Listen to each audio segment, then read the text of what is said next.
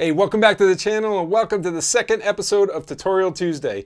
This tutorial is one that a ton of you have asked me for, and today I'm going to show you how to set up a Hackintosh.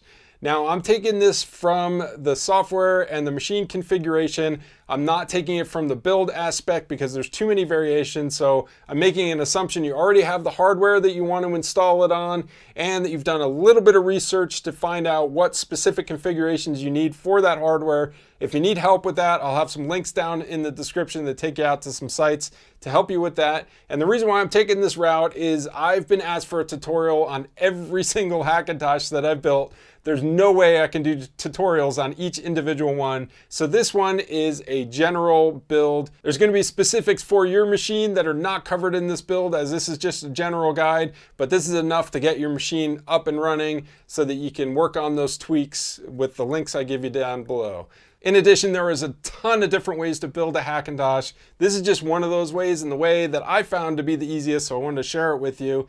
And really the only hardware you're going to need besides the machine that you're going to be building this on is the hard drive you're going to be installing it to, and a way to hook that hard drive up to a real Mac by USB. If you don't have an adapter like that, I have a link down in the description to an affordable one on Amazon. That's the one I'm going to be using in this tutorial. And with all that out of the way, let's jump right into it. Okay, so the first thing we want to do is take that hard drive, hook it up to that USB adapter, and plug it into our Mac. Then we're going to start up the Mac holding down the Option and R keys. All right, so we restarted the computer with Option R. We have our external drive hooked up, and we are booting into recovery to format that drive and install macOS on it. Okay, so here we are at the startup menu, and we have the external drive hooked up by USB. So what we want to do is we want to go into Disk Utility and make sure we wipe out that drive and get it ready for macOS. Now, I had installed Linux on this, so I'm going to go and show all devices so that I can choose the root of this drive and erase it. And because this is an SSD, I'm going to set it for the APFS and make sure it's a GUID partition map. And I am going to set this as Hackintosh. And if you saw my last video, you know why.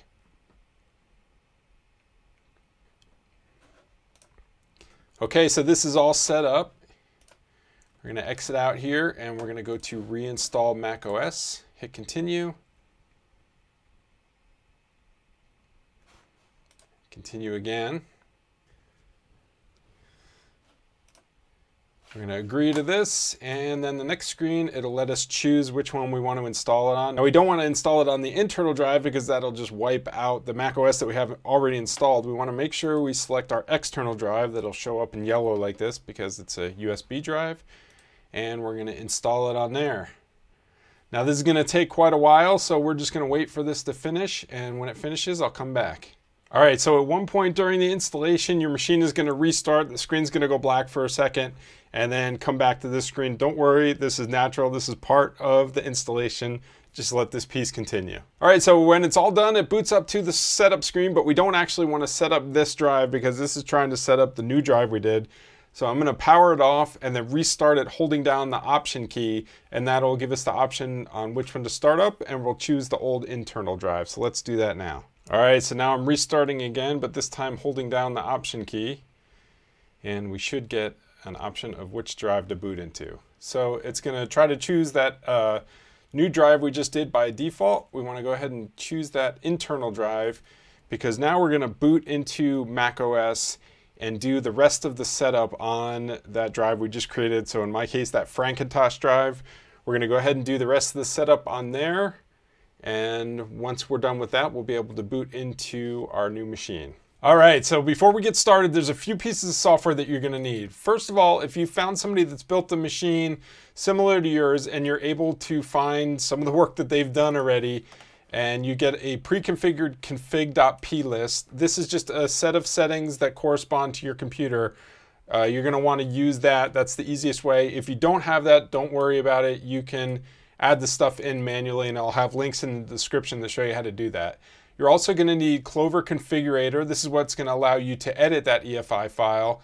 You'll need the Clover installer. The Clover is a bootloader So this is what is going to allow you to boot into macOS from your Hackintosh. So the other thing in here is these KEXTs. KEXTs are basically drivers. These are what's going to tell macOS how to talk to some of the hardware on your computer.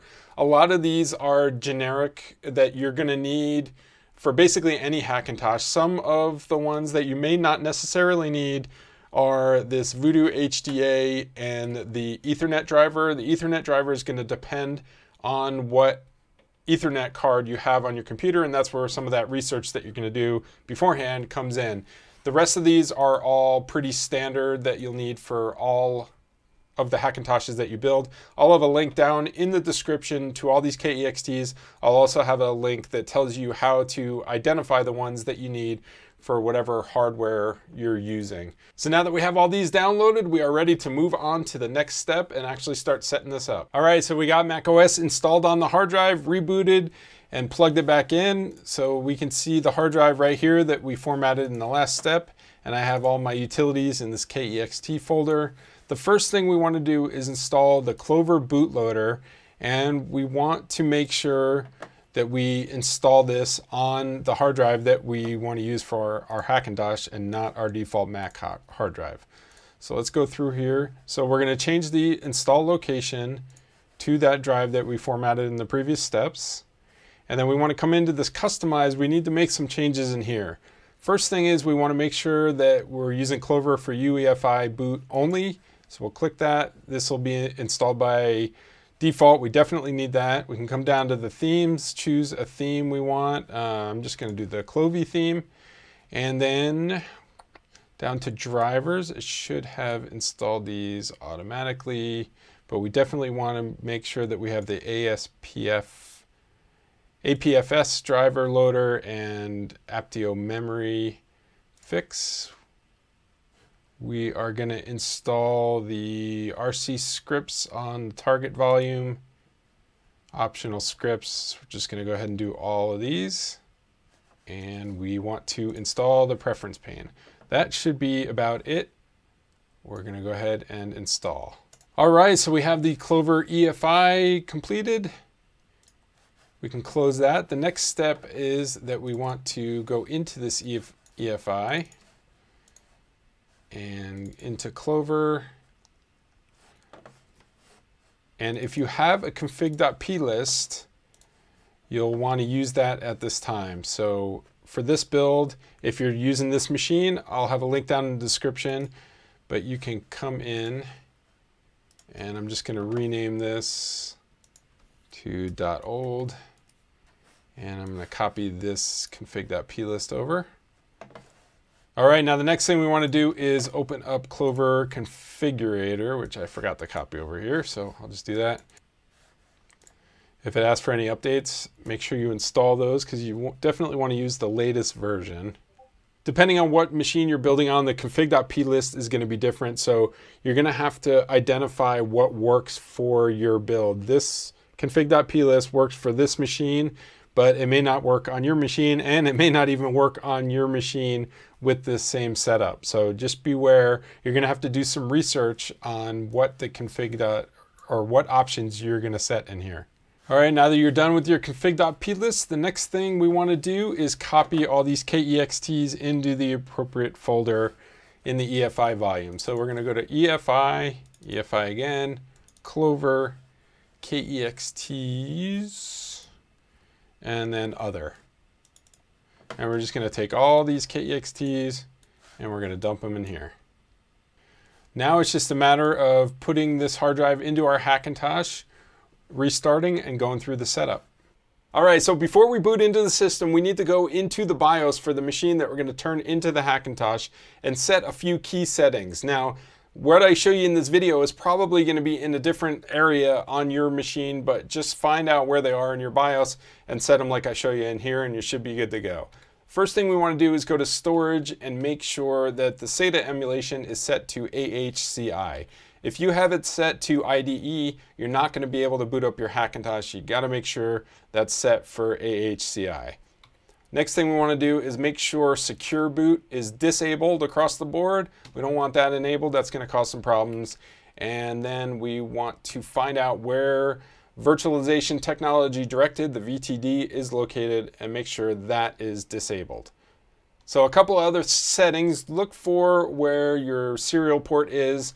It's probably going to be set to a port assignment. Make sure that's set to disabled. I've seen that cause issues. And if you're doing a configuration like I am with the integrated GPU as well as a dedicated GPU, this is going to seem kind of weird, but you want to set the Intel VGA controller as primary. You would be tempted to set the NVIDIA or the ATI card as primary because that's the faster card. If you do, there's going to be problems with Final Cut Pro. I couldn't even get it to start without making this setting.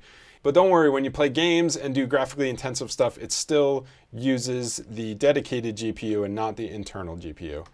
So on my machine, those are the only changes I have to make. There's a list of recommended changes that you can make to your BIOS if it supports it. Some of those changes are not available in my BIOS, but I'll put a link down in the description if you want to check that out and see if you have them available in yours. Make sure you save your changes and exit, and then you can shut down the machine, put that hard drive in that we created in the previous step, and boot into the setup for your new Hackintosh. All right, so as you can see, it started up and we are at the normal Mac OS setup. You can just step through here the way you would on a regular Mac, and you'll be taken to your desktop of your new Hackintosh. We did all the setup on the other machine, so once we're in there, there's nothing else we have to set up and we can just start using it. So that's all there is to it. It's really not all that difficult as long as you do some research to find out what you need for your machine. Chances are somebody's probably already built one with your machine, so you can just piggyback off of their work.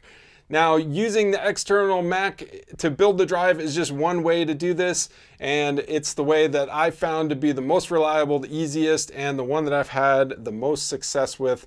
So this is the way that I recommend if you have access to a Mac. Now, hopefully you found this useful and informative. If you did, hit that thumbs up. If you really liked it and you haven't subscribed yet, please consider doing so. Come see me on Twitter, Instagram, or Facebook. I love meeting new people over there and chatting with them about Hackintoshes or whatever else. And I hope to see you in the next video.